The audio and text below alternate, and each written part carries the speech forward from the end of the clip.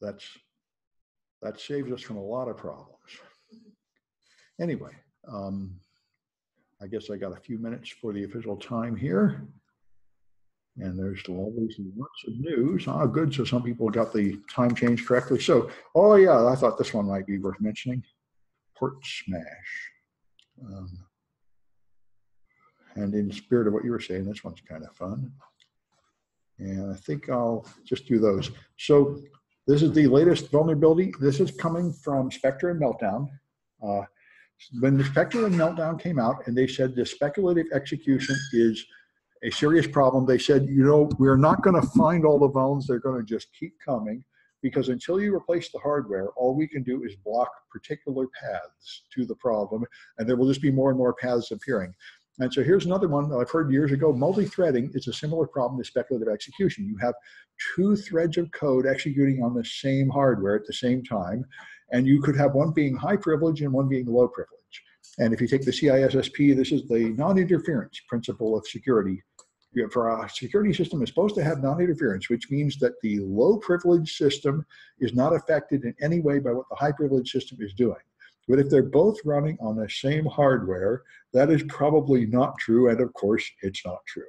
So they found ways to take the timing is the most obvious one. The low privilege process is able to deduce what the high privilege process is doing. And that means you can, in shared cloud environments, you can steal the secrets, break into other people's machines and all that good stuff. They managed to keep it quiet until this particular one was fixed. But just like the other one, it is a fundamental problem with the hardware. The people that found it said you have to quit doing hyper-threading. And Intel said, oh, no, we can't possibly do that. You have to patch it at some other level. And so the particular one is fixed, but the people that found it say there's just going to be a whole bunch more coming because this is a fundamental logical flaw with your system. But just like speculative execution, it is so much more productive that the hardware manufacturers are very reluctant to give up this productivity feature, and they're hoping to find some way to patch it outside that. So this is pretty much madness. So the EFF is trying to sue the NSA for illegal spying, which they certainly did. And the NSA is trying to squirm out of it by any means possible. So their latest thing is in order for you to have standing, and you're going to have a document submitted as evidence, somebody with personal knowledge of the document has to attest that that document is genuine. And the NSA is refusing to attest that the documents are genuine, or to let any of their staff do that because they're secret, so they can't get anybody to attest that it's open. So now they have Snowden on the lam in Russia standing up to give legal right to the documents in America by saying that he saw them and they're real, which is kind of nuts. But he's the guy attesting that the documents are real. So let's see, are these port smash theoretical? The port smash is not theoretical. There is a real exploit. I don't think they've released the exploit code yet, but it gave proof of demonstration months ago, and Intel or not Intel, but some other company actually put out a patch. So there is it's real. It's a good question. Anyway, so that's kind of madness that a guy that's pretty much on the lam is testing that something is true. And this one I thought was pretty good. Elsevier is pretty much all scientists hate Elsevier. You have publicly funded research, you work for years and discover something, then you want to publish it. You must publish in certain famous journals or your publication will not count towards getting tenure or anything. And you cannot even publish in those journals without paying like $1,000 per page to publish. And then you can't even subscribe to them without paying like $10,000 a year to subscribe to it. So this is a way of keeping all science only for elite rich people at famous colleges, and everybody else can't even read the results they paid for. And many, many people are disgusted by this, and they just dump their stuff on the internet. But if you do that, faculty review at colleges will not count it as a real publication because it doesn't go through this peer review process, which has been totally debunked as completely fake. Many spectacular demonstrations are made, including a few years ago, somebody wrote a computer program that just mixed together phrases and created garbage papers, and a bunch of them passed the peer review process and got published. So the idea that they're actually quality controlling them has been debunked. So anyway, Elsevier, in Sweden, they don't support this, so they let you go to the sites that steal the papers and put them up there. This is what the famous guy that killed himself at MIT, a student, released a bunch of Elsevier protected documents on the web, Aaron Swartz. And when they came to him, they were going to lock him up for 30 years for copyright violations, so he committed suicide. But anyway, what the Swedish ISP did was when they sent them a court order and forced them to block the pirate Elsevier sites, they also blocked Elsevier. So anybody wants to talk to these people, before you even go there, I'm going to tell you what bums these people are. Let them see how they like being blocked. So anyway, it's a huge argument. It's a huge bitter battle in the world of science right now. Anyway, we are here at 127. I should mention the schedule, which has become kind of erratic, and it's going to continue to be kind of erratic as we have cyber competitions getting in the way, and this is our glorious DNS that does not work, slowing everything down here. I will get my local copy while this network is useless. All right. If I can find the right class. Okay. There's my local copy. Oh, this finally moved, of course. All right. Is that one going to move? Okay. So let me mute people and try to keep that junk off the screen. All right. All right. This thing is just determined to cover the screen with junk. All right. So anyway, so today we meet at 1:40, and next week at 3, then we're back to 1 o'clock, and then back at 3 on this day. So watch. I don't think there'll be a guest speaker here. I think we'll just I'll move the last topic up to here. There aren't too many guest speakers that want to come in on Saturday this semester. It varies randomly. Anyway, so the main thing today is protection mechanisms, and I'm very happy about this one. I've got a lot of new material and a couple new projects to go with it because of the wonderful new low-weight C compiler that Microsoft has given us, so we can actually compile test programs much more easily than before. And this Zoom is just determined to keep throwing junk on the screen. I'll just have to keep swatting it away like a room full of flies. Anyway, there may be some way to tell Zoom to stop corrupting the screen. If anybody figures it out, please let me know. However, it's free. I would make this big if I could hit the right key presses, which I apparently can't. All right. After Zoom gets me off track, I must do this. There should be a show option. Play. Okay, it's diagonal crooked thing with a symbol means nothing to me. Clover leaf and P. Does not work. All right, there. Okay, diagonal clover leaf means alt. I wish they would use English or something. Anyway, so, all right, so we'll talk about the non-executable stack, a big defense. This is, Microsoft calls this data execution prevention, and they have the policy of write or execute, and then stack canaries, about which we can do a lot more than I ever have in the past. We can watch them in action. And the stack layout, armored address space, and ASLR, quite a few of these are very easy to see now that we can make simple C++ code and compile it with Windows switches. So we'll talk about this stuff. These are the protection mechanisms. There are two kinds of protection mechanisms. Some of them are hardening the operating system so that even if you run old code, you'll be safer. That's nice. Often that is not possible, and a lot of the protections will only apply to new code that is compiled with a later version of the compiler. And as you can see, that's similar to, say, Spectre and Meltdown. What can you do without fixing the hardware? Well, you can do something, but it's not as much as actually fixing the problem, like recompiling code, so it no longer has the fundamental weakness. So here's simple C code. So you have a function here, in comes an argument, and there's various local variables on the stack, var1, buff, and var2. So if it just puts them on the stack in the order in which the programmer declared, then you'll have variable 2, buffer, variable 1. Then you'll be done storing local variables. Then you'll have the saved EBP and the saved return address. And this is, of course, what we've been doing. You take that buffer and you overrun it past 80 bytes, and then you can change the saved return address and take over the machine. So one defense is a non-executable stack. This way, if you have injected code onto the stack and then try to jump to it, even if you're able to overrun the buffer and take over the EIP, it will not run, because that stack is marked non-executable. You can still overwrite the return address, but you cannot run code that you injected. And so the cure, of course, is to move into the text section, which, as we're going to see, is not randomized by ASLR. So the code remains in a fixed place, and you can find it. So you could do various things. Well, here's one solution, is to put your shellcode in the data section.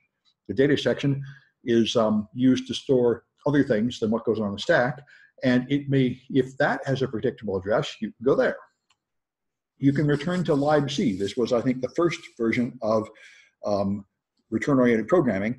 You go to a library C function call, and the library C should always be in a fixed location. You run to that code, so you can run something like system and open a command prompt or things like that. All right, that's the game here. Of course, again, you can't inject a null byte typically because you're going through strings, but still, this is quite useful. Return to string copy is really quite cute. You put the shellcode on the stack. It just sits there. It's not executable, but you return to the library function string copy, which copies it somewhere, and string copy copies code somewhere and returns a pointer to it.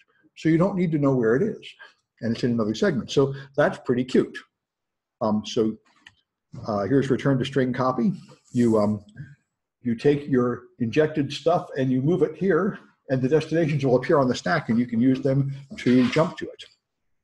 So that's fun. You can return to get s. This will now return and run a function that takes input from the user. So then you can just type in your exploit, and it will end up in memory. You can run it.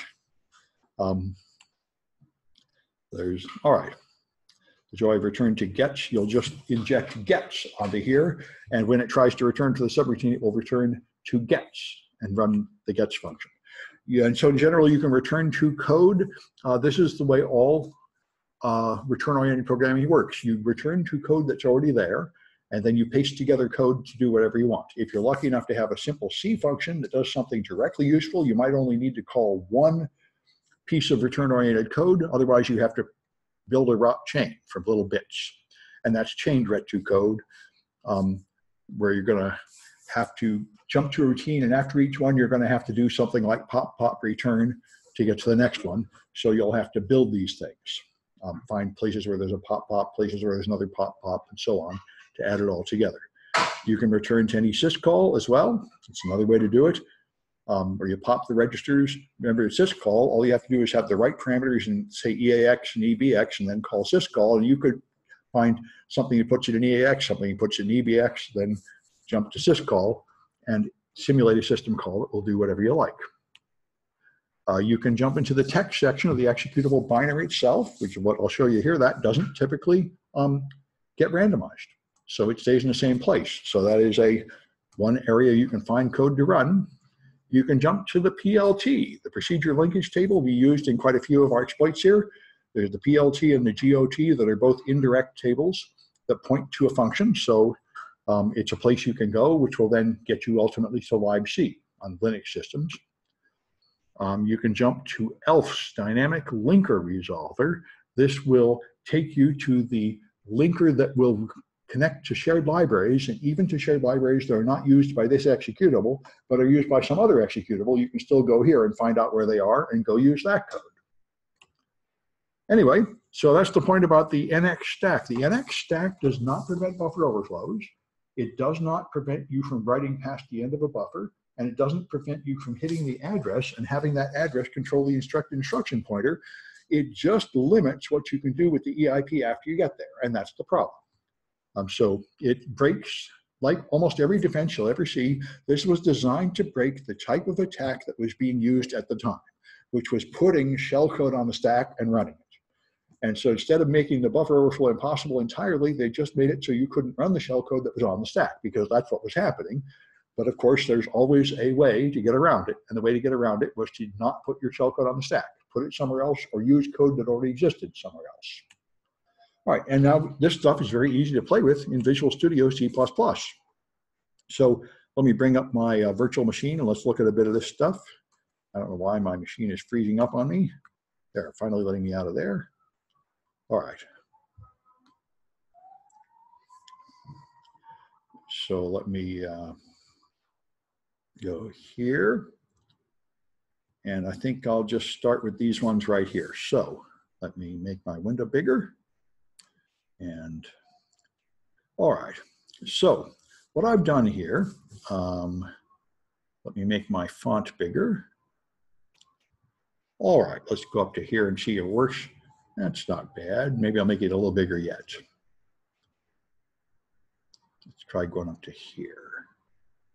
All right, so I wrote a program here that demonstrates a lot of these things. This is C++ code, so it uses this thing to call in libraries. Now I define an integer here. This is going to be outside main. This is therefore going to go in the data section. That's where these kind of variables go, global variables. And I'm not doing anything with it particularly. I'm just putting it here so I can refer out where it is. Then I'm going to have a local variable and another one called J, and then a pointer called P.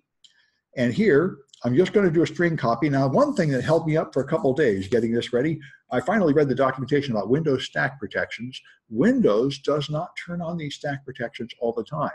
When I made a very simple program, it didn't have any of these defenses. Now, what's going on? It actually only puts the stack cookie in when it decides your code looks dangerous. So if you don't have any arrays, or if your arrays are too short or anything like that, they won't turn on the defenses. And I was going out of my mind. I thought I turned that on. Why isn't it on? So I put in something here that just looks like it might be a buffer overflow to fool Windows. I made a character array of 5 bytes. Then I copied 4 bytes into it because I really don't want to do an overflow and crash, but that is enough to scare the compiler into turning on the defenses. You got to have something a little dangerous looking in your code. And a character buffer longer than 4 is supposed to be good enough to do it. So that's all this is. It also serves the purpose of making it possible to find my code in IDA Pro by having a string somewhere I can find it, which is, again, my limitation of not being very good at running IDA. I have a real hard time finding anything if there's no readable strings to leave me there. Okay, now I want to find out where the text section is. You remember there was some assembly code we used last time to just look at the value of ESP, I think. We just copy an assembler. You can't do that with EIP. Here's another fun thing I learned this week. You cannot move EIP into something. You can't read it, you can't write to it because it's a special register. You're supposed to control it by using call and return. It's actually kind of hard to see EIP directly. It can be done, but what I did here, this is the easy way. I just put a label here in assembler. So it will label this point of my code, and then I just take the address of that label and put it in the register and put it in this variable D. So now the C can see the address of that point in my code. So now I have a mark in the text section, which is all I want. It's not exactly the start of the text section, but it's somewhere in the text section. And now I print that out. Here's the address in the data section. I just print out the pointer to that. The ampersand in C gives you a pointer to that object. And here is an address on a stack. I just define a variable here called I, it's 1, and I just print its address here. So that tells me where the stack is, and here's the heap. I create an object on the heap with malloc, and then I print the pointer to it. And then I decided to see the entire stack frame, so I just take the address on the stack, put it in P for pointer, and then I move forward, incrementing pointer by 1 every time down here. Another rather strange thing about C++ is that if you increment a pointer, it adds 4 to the pointer, because it adds 1 data size unit of the size you defined your pointer as. So this will give you the 10 32-bit words on the stack, starting from the place where I is. Not really the start of the stack frame, but where the first variable is, which is, I think, the next word. So that's what I've got here. And if I can compile this a couple of different ways. And I think if I compile it normally, which is what I did here anyway. Let me just, there. If you want to compile it, I should have it right up here. There. This is how you compile things normally. CL, this EHSC is just boilerplate stuff, and mem.cpp. That will compile it with all Microsoft's protections in there. And let me make this font bigger too. Properties, font, bigger. Okay, and so now if you run mem, it prints out all this information, and the fun way to do it is to animate it. So you do clear the screen, ampersand, ampersand, mem. It's not a semicolon in Microsoft, it's an ampersand, ampersand to do the same thing. Now, there you are. Now I can just press up arrow and run it again and again and again, and you can see what happens. And I was surprised to learn that the text and the data section never move. Address-based randomization does not randomize all the segments of a program. It only does some of them. And I think this is all about performance. The same thing's true of stack cookies. I found an article analyzing the cost of stack cookies, and he said they often make code the same or even faster, but sometimes they make it much slower. So I think Microsoft is not willing to just add these protections anywhere where they're not needed. So they try to figure out what protection needs it, and they don't bother moving the text or the data section. And here's the stack. here's the one, which is one of my counters. Here's more variables. Now notice the data section here is at 00426, and you should see some numbers. Remember, 400,000 is where Microsoft programs always think they're running, at 400,000.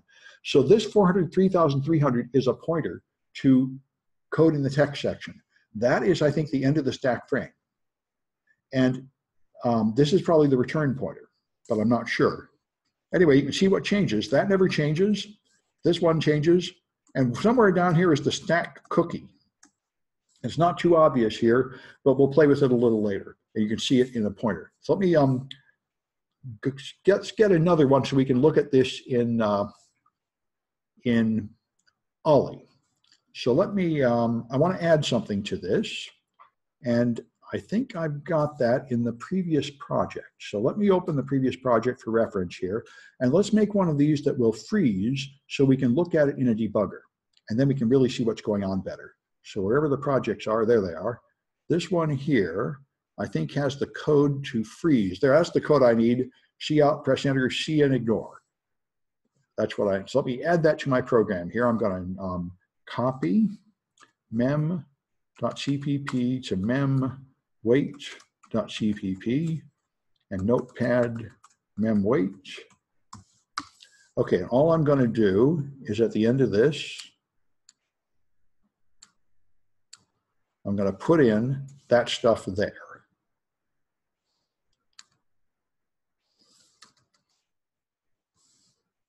Because I want it to stay running instead of coming back right away. There, let's save that. Now I want to compile that one. I'm going to leave all the defenses on. So that is memwait.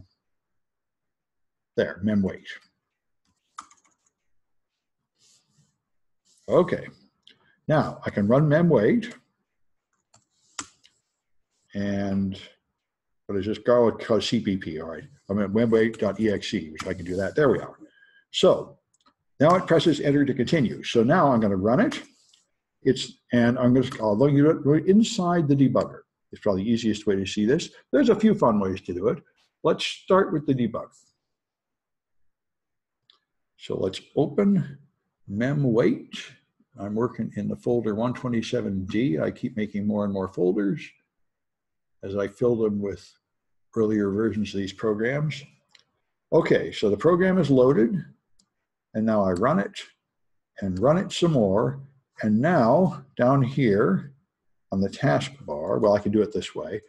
There, I see it's running and it's printing out information. Now, I can view the memory inside the debugger.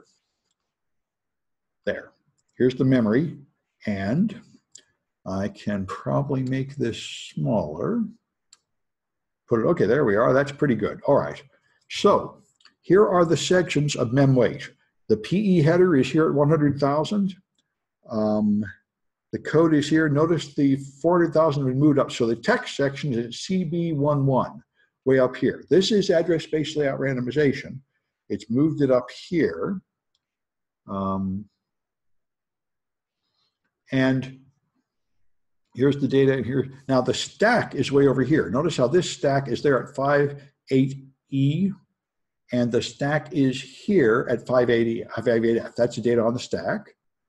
And the heap is giving me bad food. That's some kind of number it gives you when the heap is not working right.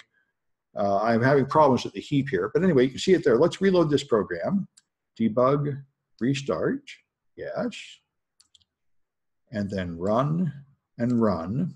So there's data, and now view memory. And now it's at a totally different address, CB 1000, but the text is here and the data is there. All right. And I'm not sure why text is moving here and text was not moving in the earlier examples. But anyway, you can see it to some extent by looking at it here to see what part of it moves. And we can see the stack cookie in IDA, and we did that last time. So let me make one without these defenses and compare it. That's probably the other thing I want to do here. So let me see if I've done what I wanted to do here in the slide. So there's the code that prints all this. This is what happens when you compile it with protection. You can run it over and over and over, and text and data won't change. Now what happens is they were randomized, I think, when I first compiled it, but when you run it over and over, they don't keep changing. We saw that.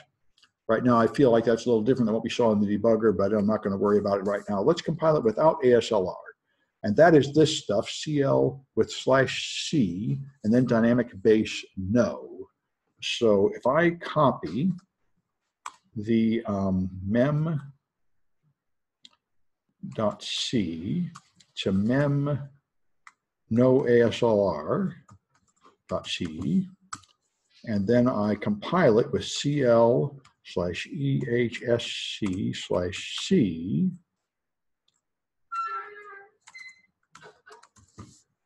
Okay, that compiles it, but it does not link it. Now I need to link it with dynamic base. It's in the slides there, but dynamic base no.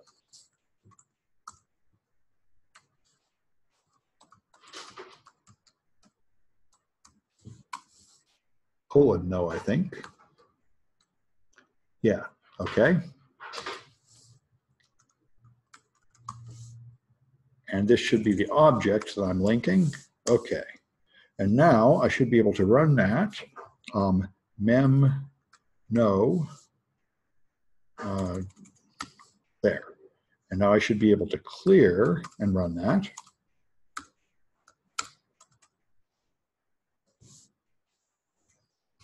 Okay, and now we should be able to watch it go. So now the stack never moves either because I don't have any ASLR. The heap keeps moving, which I think is probably some kind of error in my code to find the heap, because often I have a 0 there or some really stupid number, which doesn't seem to make any sense at all. So I don't know what that's about. And I don't know how to quiet my phone either. Phones are too hard to operate. Anyway, so here's the stack, and that'll stop ringing at some point. Notice how I think this is the whole stack frame now running, and I think I've got no stack cookie either. But we'll play with that a little later. You can see it in the disassembly. You can see the stack cookie. My phone is very nice to look at, but it's too complicated to operate. Anyway, so, all right. Anyway, that's the point. All right, that's all I wanted to show you right there, and it's not quite as smooth as it should be, but that will be a project for you to work through. I'm nearly done writing it. It is.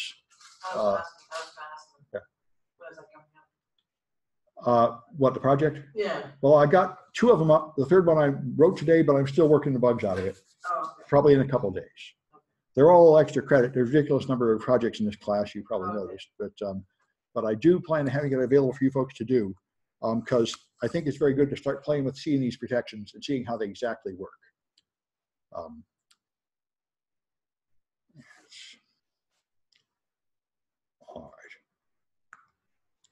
right. And that's a little ragged, but I do think it's coming together.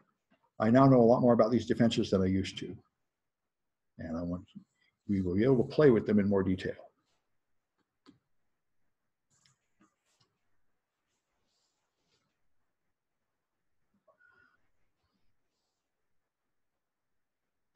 My old phone had a switch on the side that would make it shut up. The new one, of course, has to make everything complicated. So.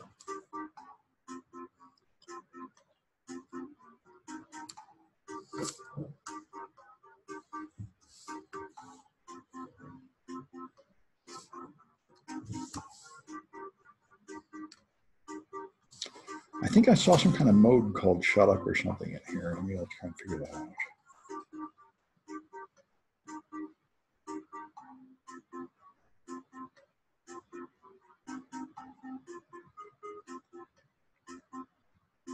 Do not disturb. Okay.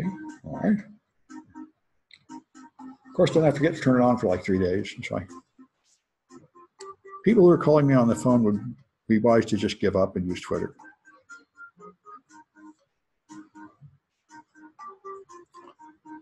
Because all it ever is idiots trying to lie to me about politicians anyway.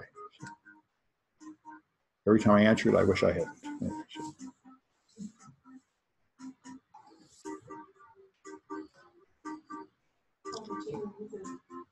Yes, they did. Well, it's no longer Halloween, so they had to go back to the normal music.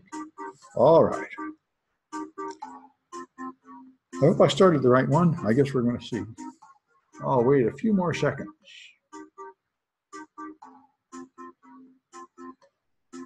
All right.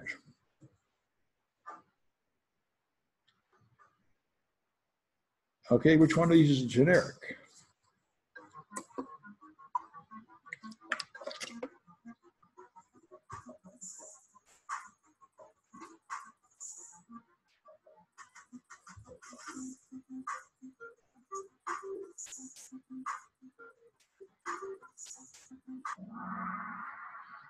Return to lib C is what I've got there. I wonder if return to data really belongs there. I'm doubting my question here. I thought return to data injected to code you put in the data section. Yeah, that's wrong. That's a mistake in that Kahoot. Such is life. This doesn't include that one. Make a note. Whoever wrote these loses a point.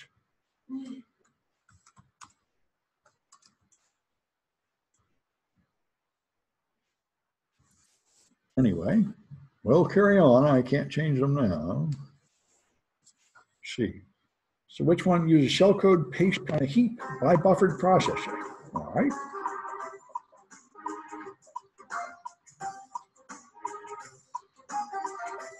All right. That's a fair one. Return to data works that way. That's one way to do it. The heap is actually in the data section, at least in that case. I'm not completely clear on exactly what the heap does, as you can see from my code. Microsoft heaps are very complicated, and I haven't got to the bottom of them. If I figure it out, it'll be another project. Anyway, all right, which a cat can use dill that the executable does not load, which is pretty amazing.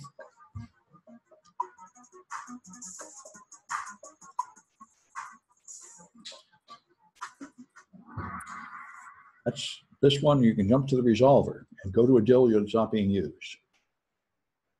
There was a similar exploit in one of the CTFs I did. There were two vulnerable services, and you would do the first one that would connect to a system call, and you could go to the second one and jump to that address, even though it was not connected to this function. You could still use that system call, which is bloody awesome. Anyway, all of this comes from not enough permissions on memory. If it was files, it was owned by a user and in use and locked and all that jazz, then none of this would happen. But the memory doesn't have any of those defenses. So you can just go use memory that is none of your business.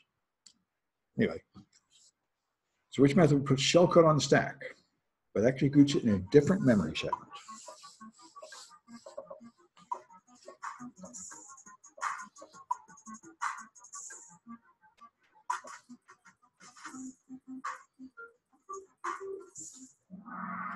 All right, that's return to string copy. That copies it somewhere else where you can hopefully execute it. And which one reads shellcode from the standard input?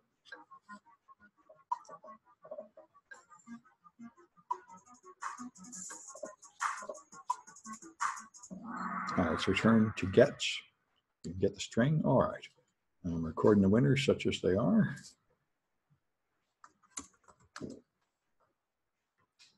Although I know who Caitlin is, but I don't know who Big D and T are. Aha, this may be telling me who somebody is. Oh, okay, good, good. I do know T then. Good. All right, good. Anyway, so let's carry on here. Up. All right, let's see what this is. Okay, good. All right, good, thank you. I got some information about who Big D is. All right, so. All right, and so here's another general defense, write or executable. This makes a lot of sense. When I was a beginning assembly language programmer in the 80s, I used to write a lot of self-modifying code. And this is a really terrible idea because you can't even write down the program on paper and read it because it changes while it's running. Now, I thought it was awesome because you can build machine language instructions that the hardware doesn't have, which was necessary on 8-bit processors where the assembly language instructions were very few, and very often the one you wanted wasn't there. But they won't let you do this anymore because it's too insane. So you have either writable code areas for things like data, which you're inputting and changing, but you can't execute it, or you have executable code that has to just stop changing so you can actually read it and understand what it's doing. That's the game. So if you obey this rule, you will not be able to inject anything and then run it at all. All right. So Linux had this in something called PAX that was considered quite secure, but it never became very popular because apparently it was too difficult, too slow. The NX bit is what we have. This is built into the motherboard. So this is the beginning of putting permissions on memory. You now can mark memory non-executable. And this Microsoft calls this data execution prevention. And in client versions of Windows, it is off by default. And in server versions of Windows, it is on by default, which is one of the many reasons why a lot of code runs only on client versions of Windows. When you try to run it on a server version, you'll get errors. Same thing's true of hardware drivers. Microsoft knows that client machines are used by people who don't care very much and often have cheap junk they want to put on, and they make it as tolerant as possible of old junk on client versions like Windows 10 and Windows 7, but the servers they make very picky because you really shouldn't be running low quality old junk on your server. It's more dangerous. You can of course adjust that in software. You can set the server performance, set the server conditions down to the client conditions and vice versa. And there used to be a product until recently called, I forget what Microsoft called it. There's a product you put that would just put all the security from a server on your client. Enhanced Mitigation Toolkit, EMIT. They claim they've taken it out of Windows 10 because it's all built in anyway. I don't know how true that is, but it might be true. I know Microsoft has a very, very many defenses and they get very complicated. So it takes a lot of work to understand each one. Anyway, that's the game. So you can still do change rect to code. You can still do return-oriented programming. You can use code that's in the executable segments. It doesn't stop you from doing that, of course.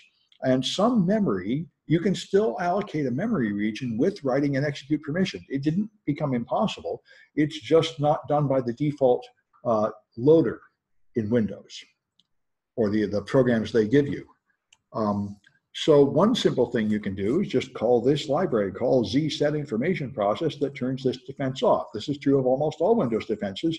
It is possible to turn it off. There's an API call to turn it off. All you have to do is do that API call and it's off.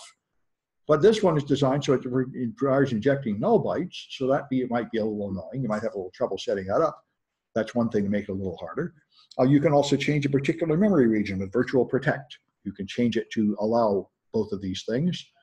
You may remember if you do, when we did the adding Trojan code into PuTTY, made a new section, and you could go into Lord PE, you could go into permissions and see that the new section was writable and executable.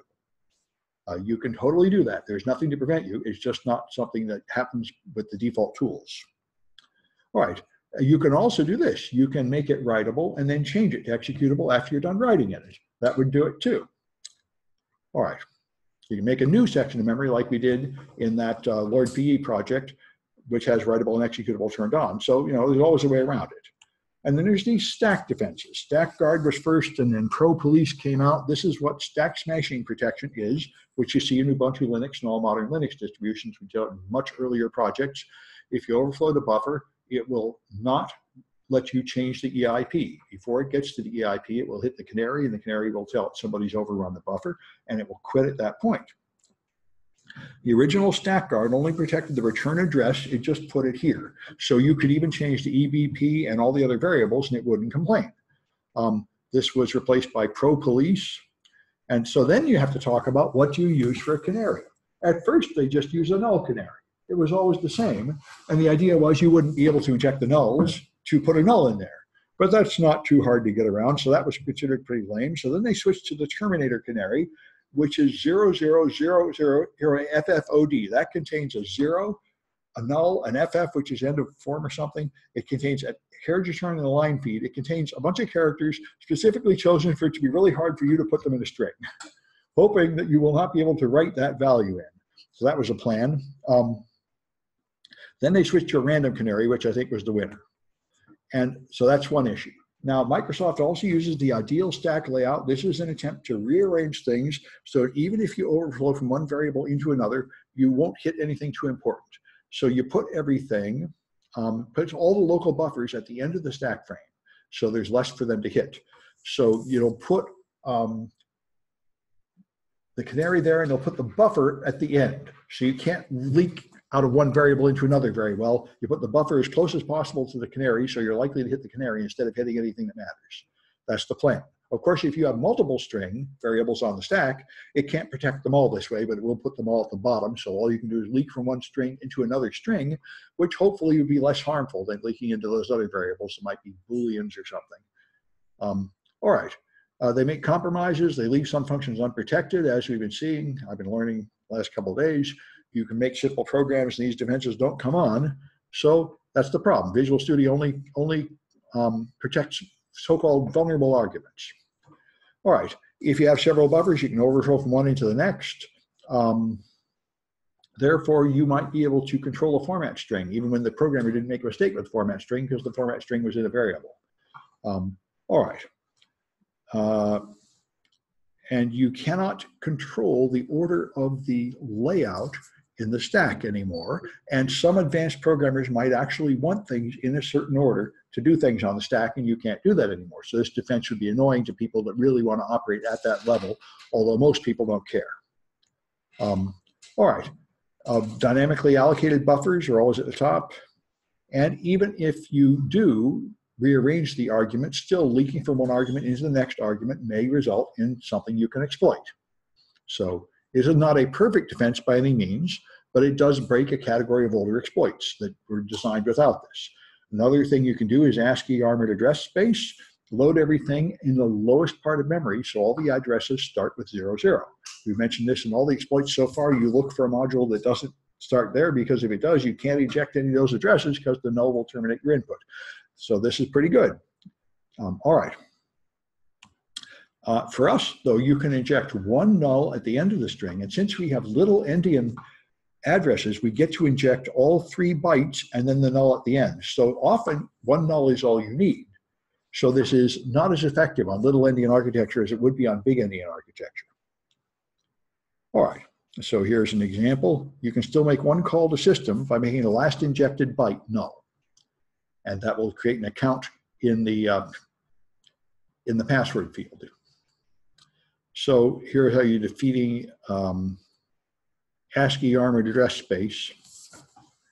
You're going to have to inject one address at the end, and it's going to end with 0. So I can decide I get to inject the 59, the 34, the 12, and even though the null terminates by string, that's enough. I was able to spell out the entire address of this one argument I wanted to go to. All right. The main executable is not put there, though, so you can still use code in the main executable and so on, and other places. All right. And I think there's no section after this. Let me get rid of this and go back to here. 14b. Okay.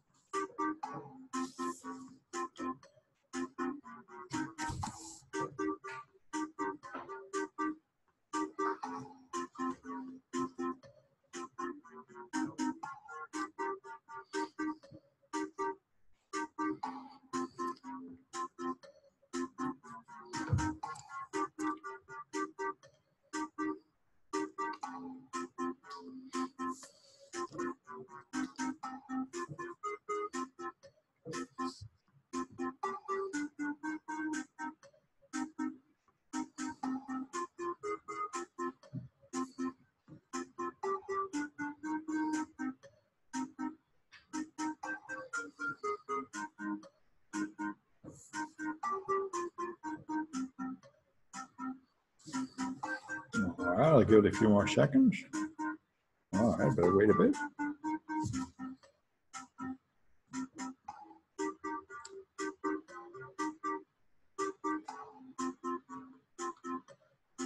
All right.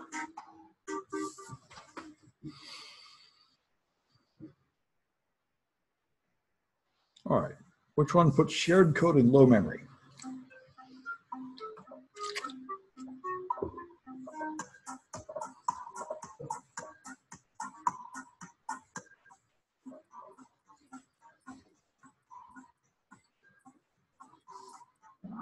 Okay, that's ASCII armored address space. Which one causes NOPs to not run?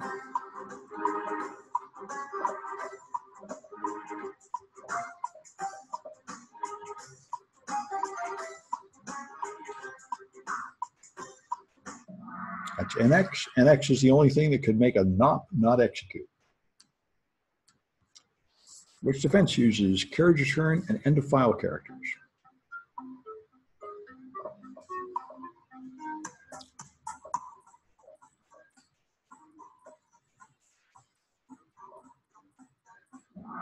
That's the Terminator Canary. Many Terminator characters. All right. And which one protects the return value but not the stack frame pointer?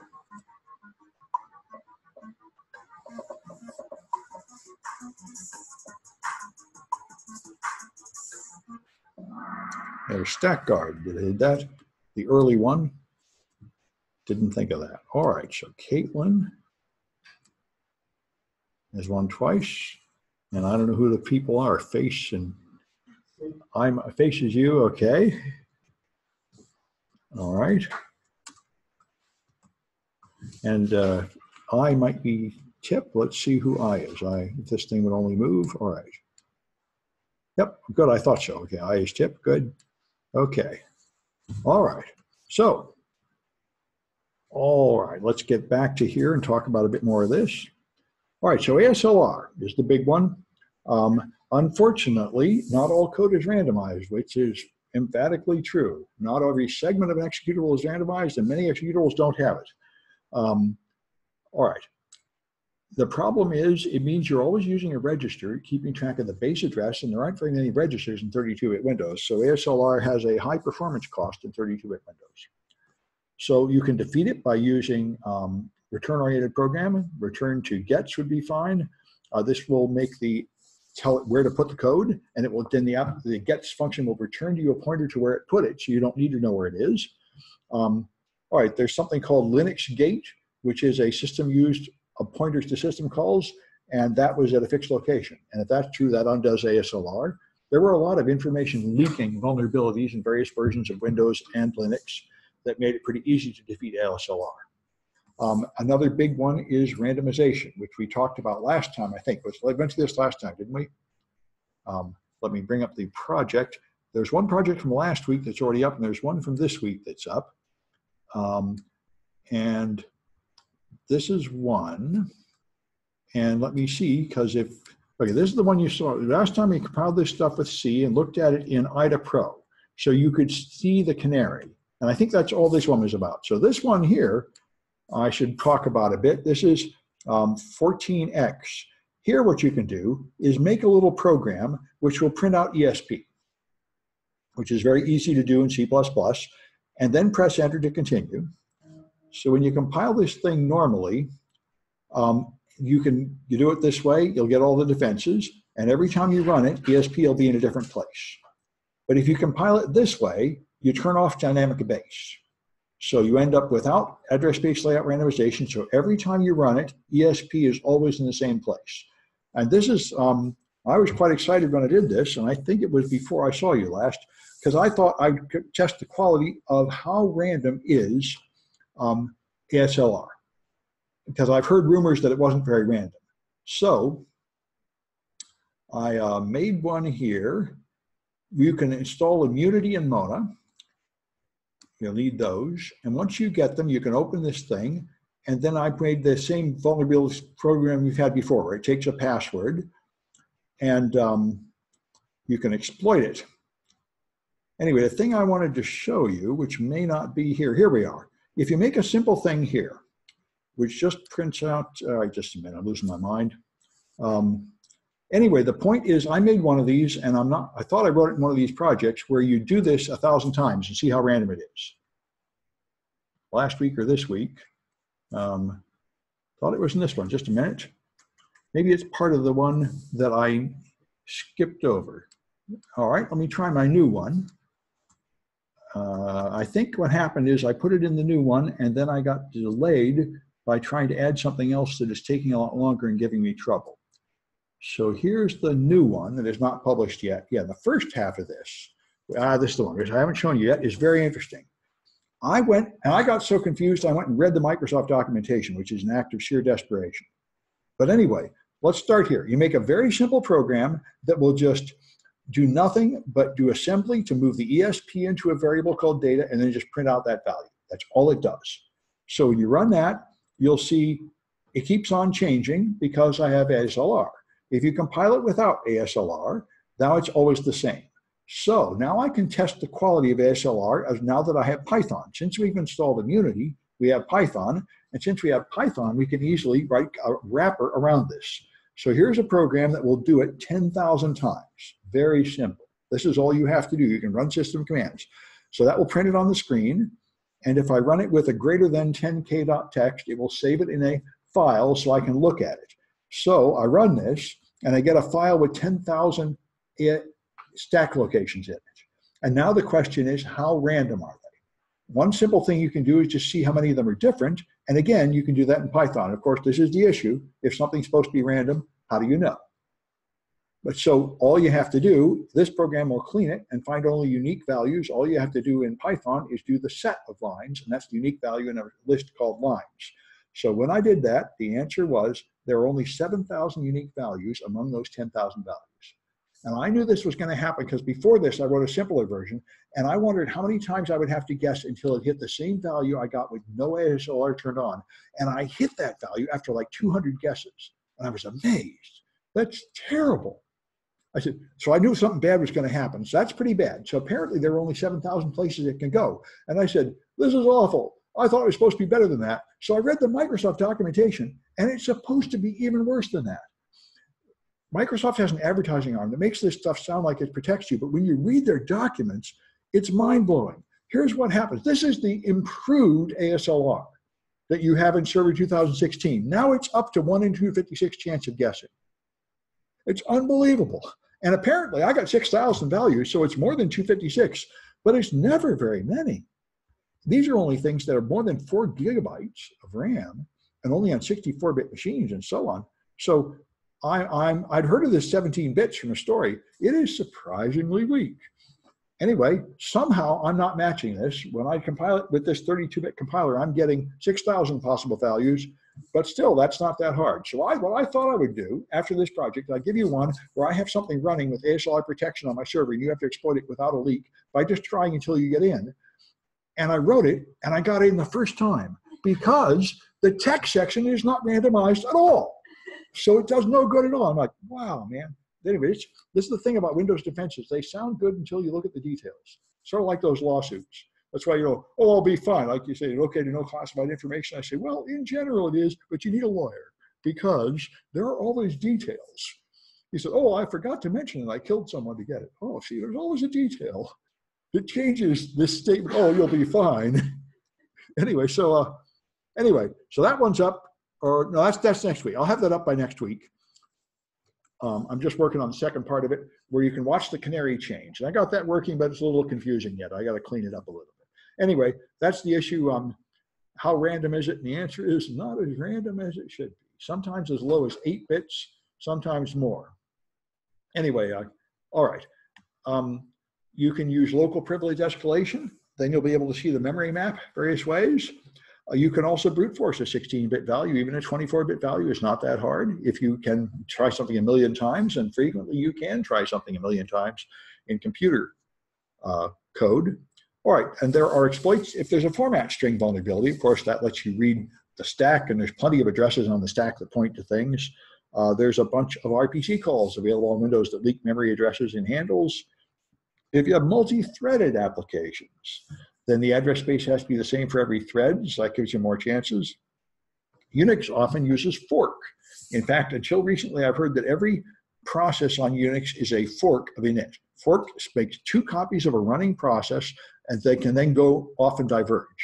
But fork does not re-randomize the memory layout. All right, and then there's heap protections. Now, we talked about this before. If you have heap items on a heap and you delete the one in the middle, free the one in the middle, to be fair, then you have to update pointers at both ends, and those pointers involve numbers that you could have overwritten by an overflow from this heap. So when you have a heap overflow, you end up controlling a write operation. All right, so there are techniques to fix this. One thing is called safe unlink. This is a Windows heap protection in later, more modern versions of Windows. And what it does, before you free the chunk, it makes sure that the previous and next pointers have not been altered. It tries to take previous and then come back from next, and it tries to take the next one and come back from previous. So it hops away and hops back to make sure it's okay. So this means you can't just overflow with like capital A's and get away with it. What it means is you have to just choose values that will satisfy this condition, and then you can overflow safely. This is not like a canary where you have to write an 8-bit value that you don't know. All you have to do is point to something and then make sure you can come back. So you could just point like 5 bytes ahead and then overwrite a value 5 bytes ahead that comes back, and you'll pass this test. So, all it does, again, is stop the code that was written before people knew about this. New code can pretty easily pass this test. All right, that's the game. So it's been around for a while, since XP Service Pack 2, and also in Linux. Not all heap operations use it, of course, and there are a bunch of techniques. The malloc maleficarium has a bunch of long, complicated ways to exploit heap overflows. Then there's something called unsafe unlinking. Like I say, you can just overflow and then carefully write values that will pass that test, and then you get away with it. There's a thing called look-aside list in a Windows heap. It's more complicated than a Linux heap, and it doesn't have these security checks. So you can write over there, but it doesn't apply to more modern version of Windows after Vista. And there's Windows XP had an 8-bit random cookie in each header, so you'd have to just brute force that. In Vista and later, it's now an 8-byte random header, which is a whole lot harder to guess. Now you're talking about making something impossible. If that's really 8 bytes of randomness, that's a pretty good defense for once, instead of all these lame things. All right. And Windows 8 has even more of them. Complicated things here: fast fail, guard pages, exception handler removal. Like I say, this is Microsoft. What happened here is about 8 years ago, Microsoft finally got tired of just trying to tell all the hackers to shut up. And they said, ethical hackers are not that bad, and we're going to actually be nice to them and have a conference and invite them and pay them money to fix our problems. And the problems, their security got a whole lot better. So these are defenses written by the people that wrote the exploits. They'll pay you $100 grand for the exploit, and they'll pay you another $100 grand if you write the defense. That's moving them forward pretty well. That's the way to do it.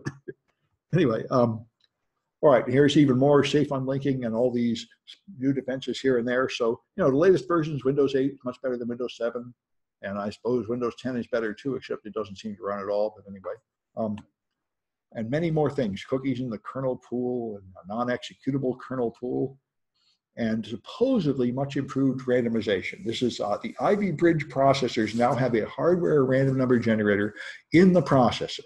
So you should be unable to predict the random numbers. There are some extremely cynical people like OpenBSD that refuse to use it for exactly that reason, because they assume the NSA poisoned it, which you can never prove they didn't. But Microsoft would totally cooperate if the NSA poisoned it, because they're totally interested in selling to government military. So for them, it's not a problem if the NSA poisoned it. And there is no proof that they have. But this is, I think, part of the huge supply chain argument that we've seen with that latest Bloomberg article. If you build a computer and software, you take a bunch of chips from China, a bunch of components from who knows where, you have a bunch of code and libraries that you didn't write, and how do you know you can trust this stuff? And the answer is, there's no way to tell, really. You're trusting a whole lot of stuff other people wrote that you can't possibly audit. And that is the supply chain problem. It's a huge one, and nobody has a good answer. Anyway, all right, and we talked about the problem with not being random enough, and here's some people that can't trust FreeBSD, refuse to use it because of Snowden, but Snowden's not alone, by the way. There were like 3 people before him. There were whistleblowers before him, and before him there were cases where we caught the NIST lying to us about the security of computer code to the NSA could hack into things. It is unfortunately not far-fetched to imagine that when the government approves something, that means it's no longer trustworthy. There's a famous quote, I think, from a French diplomat from a while ago, said, "You could never believe anything until the government has officially denied it." Anyway, so, and Windows 10 has even more defenses with SMB signing for network connections, and this UEFI secure boot, which will not let you alter the kernel. Yeah. What operating system does the NSA use on their own? That's a good question. What does the NSA use on their own computers? And the answer is nobody can tell you. And if they tell you, they would be shot. I'm sure that's top secret. They probably have a lie to tell people. I know that Security Enhanced Linux was designed to meet military requirements. I It's a very good question. I can tell you this, though. Edward Snowden used PGP to leak those secrets out. He told people that he trusted PGP. So that is a pretty strong recommendation. If PGP correctly implemented, even the NSA can't get in, which was the whole point of it. The problem is it is so hard to use that even the people that invented it have quit using it. But if you go to all that bother, you can totally send secrets and nobody's going to get them in by reading what's on the wire. They will just have to break into your house and steal the paper or something. It's not like there's no way to get it, but they aren't going to get it off the computer wire. Anyway, so that secure boot will stop rootkits, and there's more and more versions of trusted boot, and user level malware has got various defenses beyond editor space layout and data execution prevention. Microsoft keeps adding more and more defenses as they have more and more attacks. Your smart screen is one that led to a lot of controversy. Now, every time you go to a website, Microsoft first sends the URL up to their servers so they can test it to make sure it's not known to be malicious before they let you go there. So people ran Wireshark on their new Windows 10 and they said, Microsoft is spying on everything I do. And well, they sort of are, yes. They say they're not recording it or using it to target ads or anything. They're testing it for malware. But of course, you know, there was a time long ago, like in the days of Windows 95, when you would buy software in a box on a floppy and you put it on your machine and there was no internet involved. But now everybody is using a cloud constantly. So if you like open a game and play it and you ask, what computer is running this game? The answer is, it's not that simple. Part of it's on your machine, part of it's in your router, part of it's on a remote server, part of it's on another remote server. Everything we do is actually many machines working together. And if you want to be sure that your confidential stuff is not going to some other machine, this is getting harder and harder to know these days. It's the same issue of companies. When you start being secure and you say, all right, here's the first question. You have this all-important thing you make, like your proprietary information, intellectual property. How many copies of that are there and where are they? Most people are stumped when they begin adding up how many copies there are. I really don't know. It's on the server, it's on my desktop, it's on my phone, it's in this guy's Dropbox, it's on these USB sticks. Now that you mention it, I don't know where it is. It's all over the place. As well, you can't really secure it until you somehow can say you know where it is. And the same thing happening here. Anyway, so, all right. Edge, there's this enhanced protected mode with sandboxing in the browser that Microsoft is touting. And in the very latest thing last week, now the Microsoft antivirus engine is in a sandbox because mainly Vincent Taviso at Google has had a great time exploiting antivirus engines. He's been murdering them for the last 5 years because they snatch the malware and they typically run it in something like a virtual machine to see if it's malicious. So all you have to do is take over the AV and then you're in. And that's a big problem. And Microsoft is the first one to put their AV in a sandbox to try to put a barrier there. Remember, one of my students got a job securing, I think, Adobe PDF when they decided to, before the sandbox, they hired a team to like try to patch their code, which was famous for being insecure. And I felt like I should probably not congratulate the student because the first bunch of security people you send at a big problem that your company is trying to deny are like the people you send across a minefield to find out where the mines are. They're going to just get fired for failing to fix it. They'll be the ones that convince you to finally pay what it costs to actually fix it. Because, look, you don't have a budget to really rewrite all the code. Just put a couple of patches in and fix this problem. That's like, when that's never going to work. You got to start over and do it right. Anyway, so PHK malloc is what they used without linked lists a while ago. But now it uses mmap, which gives you randomly located chunks of RAM in the heap to try to stop your chunks from being adjacent. So when you overflow a chunk, it doesn't go to the next chunk. So now the information used to rewrite the pointers is not the information you were able to overwrite. That's a pretty good way to make it very difficult to understand how you could accomplish a heap overflow. And it's getting quite difficult, but there are sometimes other targets you can shoot for in the metadata around the heap. And then there's the structured exception handler, which we exploited in some of the projects.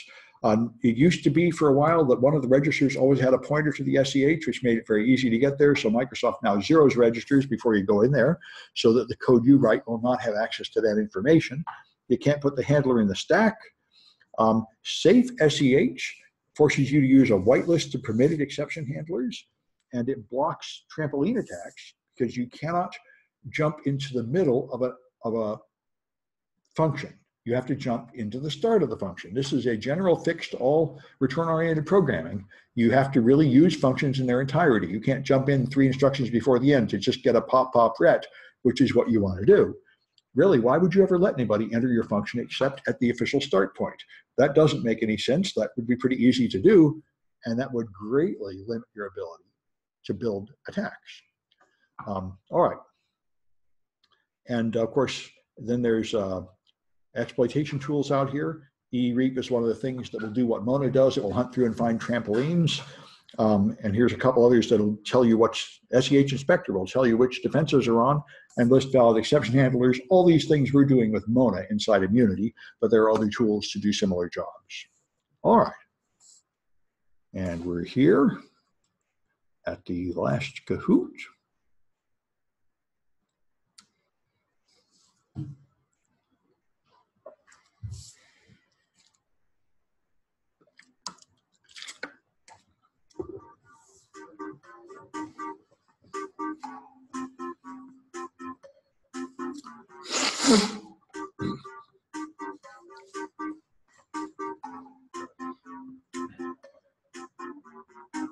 Now, what I'm planning to do with the next project is you have the stack there. I'm going to get to where you see the stack cookie, and we're going to make a bunch of like 1,000 measurements of the stack cookie to see how random it is.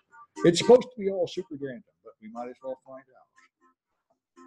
It's very good to test these things because very often they are not what they appear to be.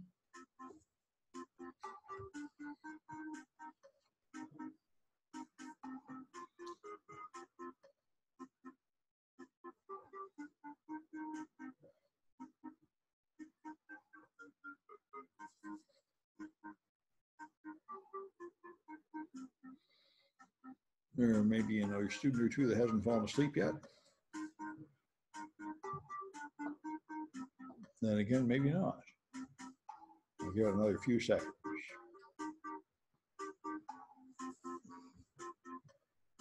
All right.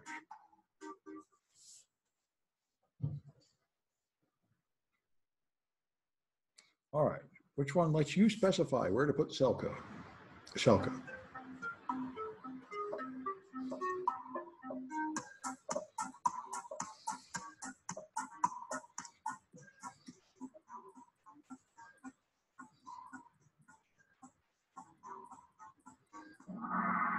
Gets puts it where you want it.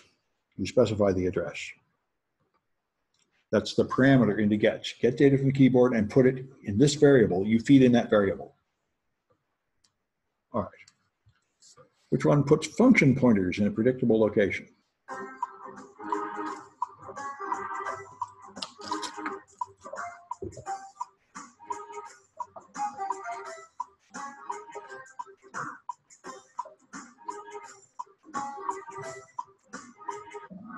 As Linux gate, one of the several lookup tables used to find functions. Which one is supposedly poisoned by the NSA? Or people are afraid of it. I've not seen any evidence that this is true. RDRAND, the hardware random number generator. So how many guesses will it take to find 2 8-bit values?